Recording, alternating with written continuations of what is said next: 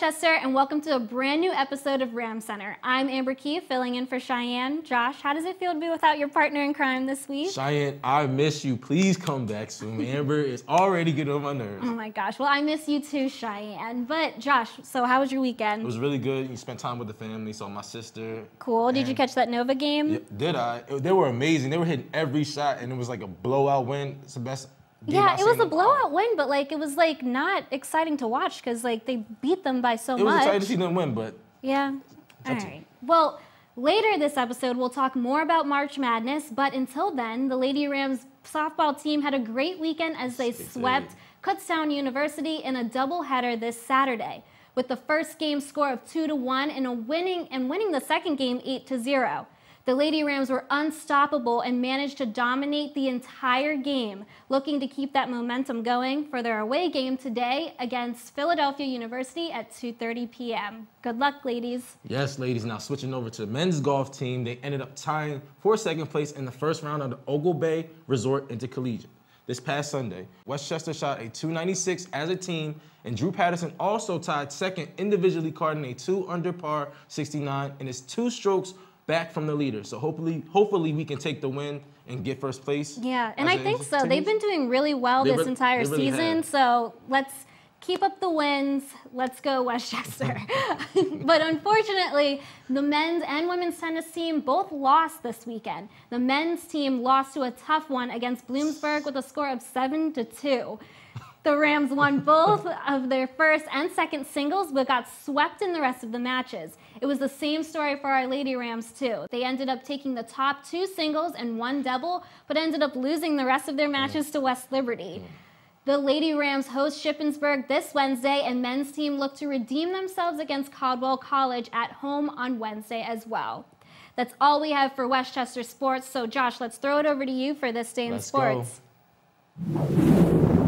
Welcome to our This Day in Sports segment. On This Day in Sports, Connecticut beat Butler in the NCAA Men's Basketball Championship in 2011, 53-41.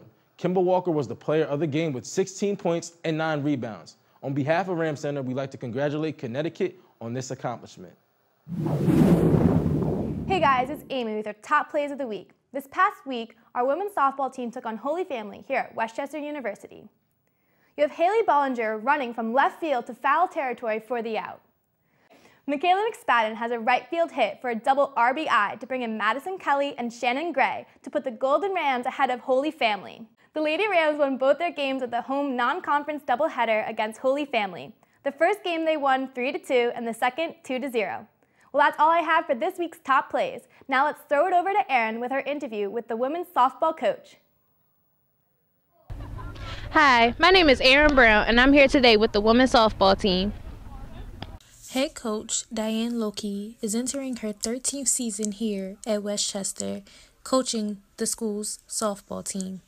She has single-handedly resurrected a softball program at Westchester that was a second division program. I feel that all of our hard work has paid off, not just mine, but the coaching staff that I've had throughout the years and all the athletes that have come through the program, that finally all of our hard work has, in the last couple years, has really come together. In a recent game, the softball team split a non-league softball doubleheader with the University of the Sciences. They also ranked 18th in the country, entering the Twin Bill.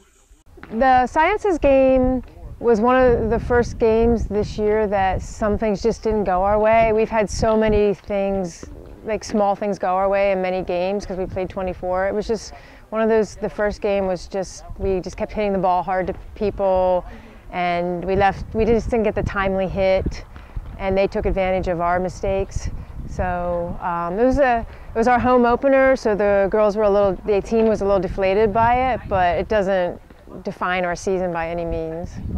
The softball team has recently won their game against Holy Family, but like any coach knows, it is always room for improvement. Anybody that knows me knows that we continually try to work on things. We were very, in some of our games we didn't cover the bunt defensively, so we've been working on that. That'll be a correction. And then just trying to grow offensively, every athlete trying to get better at bats and hitting the ball harder every time. So that's just one thing we just need to continue to improve on. We only have 2 seniors, so we do have a somewhat young team, so just to continue to grow. That's all I have for now. Now back to the studio. Hey Rams, I'm Micaiah Waller, bringing you a brand new segment called Beyond the Locker Rooms. Here with us today in the studio, we have Abrianna Noling, who plays singles and doubles on the women's tennis team. An interesting fact about Abrianna is that she's been skiing since she was 3 years old. So Abrianna, what year are you and where are you from? I'm a junior and I'm from Honesdale, Pennsylvania. Oh, okay. Is that close to here? It's about 3 hours away. Okay, not too far, not too far. What is your biggest accomplishment in your athletic career at Westchester, and why would you say that's your biggest accomplishment? Last season in PSACs East, I went undefeated in both singles and doubles, and our team went undefeated as well. So that was very exciting, and that seems to be continuing on this year. So we're really excited. That's great. Yeah, it's super exciting. Yeah. So who would you consider your biggest inspiration, and why would you choose that person? Definitely my older sister, Amber. She has always shown me how you can strive for anything and achieve it. So it's always great to see that and see her succeed. Now, does she play tennis as well? No, she doesn't play tennis. She doesn't play tennis? No. She's just a great motivator for you? Yeah, in every aspect. Yeah, understandable. If you could be a superhero for a day, who would you be and why? I would definitely be Superman. I think that would be fun to fly around for the day and help people. Yeah, that would be cool. I think I'll be Superman too. How do you celebrate after you win a tennis match? Just with lots of cheering and spending time with your team after. It's great to spend time after a big win. So you're like good with bonding with your teammates? Definitely, my team's great. I love them all. Yeah, that's a great quality to have within a team. Yeah. What is your guilty pleasure song? Basically any Disney song, really. I love Disney songs. Which ones do you like? I love Frozen and Beauty and the Beast. Yeah, Frozen is my favorite as well. Well, thank you, Abrianna, so much for sharing a part of your life with Ram Center. Well, that's all I have for you today for Beyond the Locker Room. Again, I'm Micaiah Waller, and make sure to stay tuned to Ram Center each week to see who will be our next athlete we will get to know beyond the locker room. Stay Golden Rams. What's going on, Rams? On this week's segment of By the Numbers, I'll be giving you a rundown on one of the best players in the NBA, and his name is Russell Westbrook. Although his dominant season is sadly not gaining as much attention due to the Warriors chasing history, we can't deny that Westbrook is playing some of the best basketball we've ever seen. With that being said, let's take a look at some of the amazing stats that Westbrook has been putting up this season. Russell Westbrook is on a nightly basis triple threat waiting to happen as he combines tenacious play with a killer instinct as he flushes down his monster dunks. This season, Westbrook is currently averaging 24 points per game, 7 rebounds per game, and 10 assists per game. Westbrook has appeared in 440 games with 423 starts and averaged 20 points, 5 rebounds, and 7 assists, and 2 steals in about 34 minutes over his career. He currently leads the league in triple-doubles in 16, and it seems like he can get one on any given night. Westbrook has proved time and time again to be one of the most elite point guards in the league, with his MVP-type season is being compared to some of the greats as Oscar Robertson. Well, this is all the time I have for By the Numbers. And also stay tuned to watch Ram Center every week for all your sports needs. We thank you for tuning in this week. Stay Golden Rams. Now let's throw it to Samara for a pro sports segment. Samara?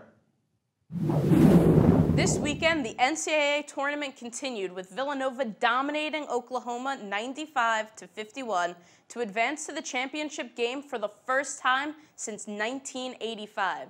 The 44-point win is the biggest margin of victory in Final Four history. The Wildcats were able to hold Buddy Hield, the winner of the Naismith Player of the Year trophy, to only 9 points.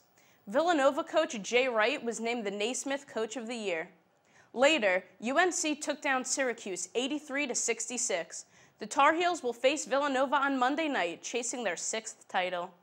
Moving on to the women's NCAA tournament, UConn defeated Oregon State 80-51 to move on to the championship game for the 4th season in a row.